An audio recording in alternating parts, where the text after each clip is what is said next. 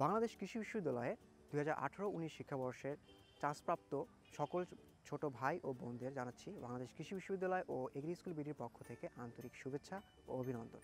এক কঠিন ভর্তিযুদ্ধের মধ্য দিয়ে তোমরা বাংলাদেশ কৃষি বিশ্ববিদ্যালয়ে চান্স পেয়েছো, কিন্তু ভর্তিযুদ্ধ শেষ হলেও এখনও যুদ্ধ শেষ হয়নি। তোমাদের মনে এখনও যে প্রশ্নটা সবচেয়ে বেশি নাড়া দিচ্ছে তা হলো, ভাইয়া কোন সাবজেক্ট চয়েস দিব বা কোন সাবজেক্ট চয়েস দিলে আমার সব জন্য সবচেয়ে ভালো হবে। এই প্রশ্নের উত্তর দেওয়ার জন্যই আজকে আমার চেষ্টা করব। আশা করি আমাদের ভিডিওর সাথেই তোমরা থাকবে।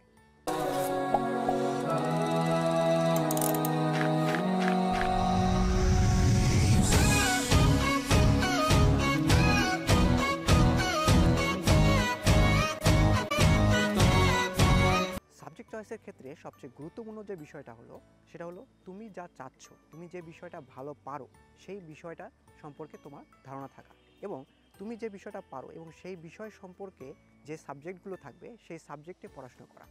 যদি তুমি তোমার ইচ্ছার বিরুদ্ধে কোনো একটা সাবজেক্টে পড়াশোনা করো, সেক্ষেত্রে তুমি আগামী যে 4 এবং 5 বছর তুমি যে সাবজেক্টটা নিয়ে পড়াশোনা করবে সেই সাবজেক্টটায় তুমি খুব বেশি ভালোভাবে মনোযোগ দিয়ে পড়াশোনা করতে পারবে না, এবং আলটিমেটলি এই 4-5 বছর পরে গ্র্যাজুয়েশন শেষ করে তুমি কিন্তু ভালো কিছু করতে পারবে না। সুতরাং তুমি যদি একটা ভালো সাবজেক্ট নিয়ে পড়াশোনা করতে চাও, তাহলে তোমার সবচেয়ে প্রথম যে কাজটা হবে সে কাজটা হলো ফলো ইয়োর হার্ট, অর্থাৎ তুমি যে সাবজেক্টটা পছন্দ করছো সেই সাবজেক্টটাই তুমি চুজ করো। কারো দ্বারা ইনফ্লুয়েন্স হয়ে বা কোনো একটা চাকরির লোভ দেখে ওই বিষয়ে পড়লে তুমি একটা ভালো চাকরি পাবে, এটা ভেবে কখনোই ওই সাবজেক্টে পড়া উচিত না।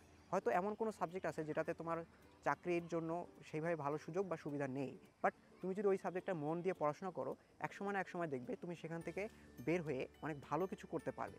সুতরাং তোমাকে এটা অবশ্যই খেয়াল করতে হবে যে তুমি যে সাবজেক্টটাতে ভালো পারো সেই সাবজেক্টটা নিয়ে তোমার পড়াশোনা করা উচিত। বাংলাদেশ কৃষি বিশ্ববিদ্যালয়ে সাবজেক্ট চয়েসের ক্ষেত্রে দুটো ক্যাটাগরিতে তুমি এটা ভাগ করতে পারো। যখন সাবজেক্ট চয়েস দিচ্ছ তখন তুমি এটা খেয়াল করবে যে সাবজেক্টটা কী, মানে তুমি কোন সাবজেক্টগুলো নিয়ে পড়াশোনা করবে এটা একটা বিষয়, বা কোন বিষয়গুলোর উপরে সেখানে পড়াশোনা করা হবে সেই ফ্যাকাল্টিতে তুমি ভর্তি হতে পারো। আরেকটা কাজ করতে পারো, যেখানে যে ফ্যাকাল্টিতে পড়াশোনা করে তুমি একটা ভালো চাকরির সুযোগ পাবে, সেক্ষেত্রে তুমি অনুষদটা চুজ করতে পারো। এই দুটোর ক্ষেত্রে প্রথমে আমরা আসি যে ফ্যাকাল্টিতে কোন সাবজেক্ট ওয়াইজ পড়াশোনা হয় এবং সেটা অনুযায়ী কীভাবে তুমি ফ্যাকাল্টি চুজ করতে পারো। প্রথম কথা হলো, বাংলাদেশ কৃষি বিশ্ববিদ্যালয়ে দুটো সাবজেক্ট হলো, আমরা ধরে রাখি যে দুটো সাবজেক্ট বেস্ট। একটা হলো কৃষি অনুষদ আর একটা হলো ভেটেরিনারি অনুষদ। কৃষি অনুষদ এবং ভেটেরিনারি অনুষদ দুটোই দুদিক থেকে বেস্ট, অর্থাৎ একটিতে মানুষ ছাড়া যত ধরনের প্রাণী আছে সে সকল প্রাণীর চিকিৎসা বিষয়ক পড়াশোনা করানো হয় ভেটেরিনারি অনুষদে, আর যত ধরনের উদ্ভিদ আছে এইসব নিয়ে পড়াশোনা করানো হয় কৃষি অনুষদে। কৃষি অনুষদের পড়াশোনাগুলো হলো বায়োলজি এবং কেমিস্ট্রি বেস।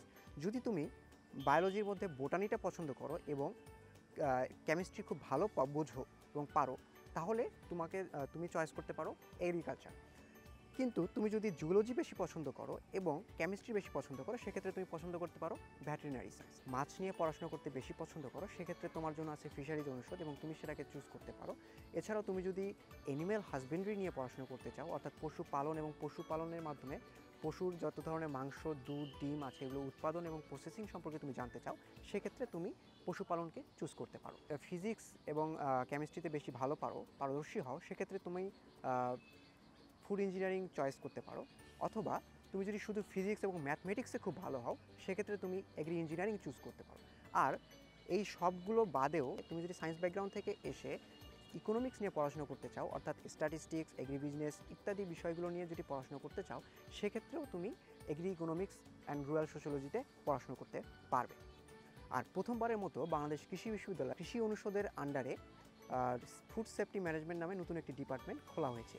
এই ফুড সেফটি ম্যানেজমেন্ট ডিপার্টমেন্টে এবার 30 জন শিক্ষার্থীকে পড়াশোনা করানোর সুযোগ দেওয়া হবে।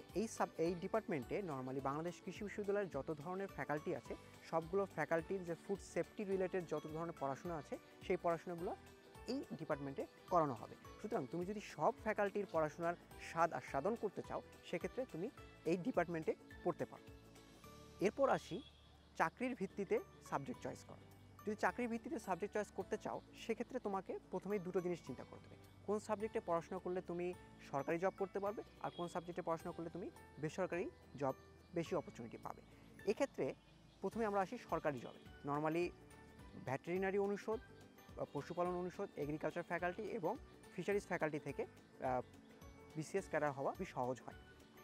এছাড়াও আরও বিভিন্ন ধরনের ইনস্টিটিউট আছে, বিভিন্ন ধরনের রেসপেক্টিভ ফ্যাকাল্টির আলাদা আলাদা এবং গবেষণার প্রতিষ্ঠান আছে, সেই প্রতিষ্ঠানগুলোতে চাকরি করার সুযোগ আছে।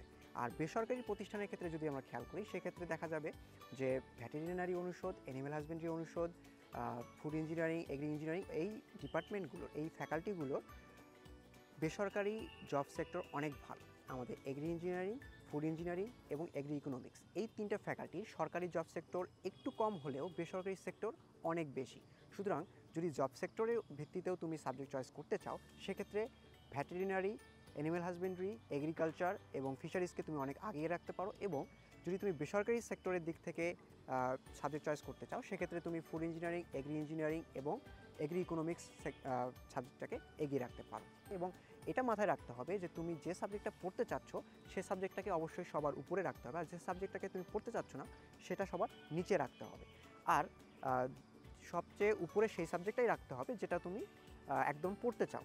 আর দ্বিতীয় সাবজেক্টটা সেটা রাখতে হবে যেটাতে তুমি না চাইলেও তুমি মানে তোমার একটা পড়ার মন মানসিকতা থাকবে, বাট তোমার এটা একটা সম্ভাবনা থাকবে যে তুমি ফার্স্ট চয়েসে যেতে পারবে। অর্থাৎ এটা এরকম করতে পারো যে তুমি ফার্স্ট চয়েস দিতে পারো agriculture, second choice fisheries, third choice animal husbandry, fourth choice veterinary, এরকম। অথবা তুমি এভাবে নিতে পারো যে ভেটেরিনারি সায়েন্সকে প্রথমে রাখলা, তারপরে অ্যানিম্যাল হাজবেন্ডারি, তারপরে ফিশারিজ, তারপরে এগ্রিকালচার, এবং বাকিগুলো এভাবে সাজাতে পারো। এটা নর্মালি আমরা করে থাকি এইভাবে। তো তোমাদের উপরেই তোমার যে সাবজেক্টটা পছন্দ, সেই সাবজেক্টটার উপরে তুমি তোমার সাবজেক্ট চয়েস দিবে। আশা করি তোমরা ভালো একটা সাবজেক্ট চয়েস নিয়ে ভালো একটা ডিপার্টমেন্ট বা ভালো একটা ফ্যাকাল্টিতে তোমরা পড়াশোনা করতে পারবে, এই আশা ব্যক্ত করে আজকের মতো এখানেই আমাদের ভিডিওটি শেষ করছি। ধন্যবাদ সবাইকে।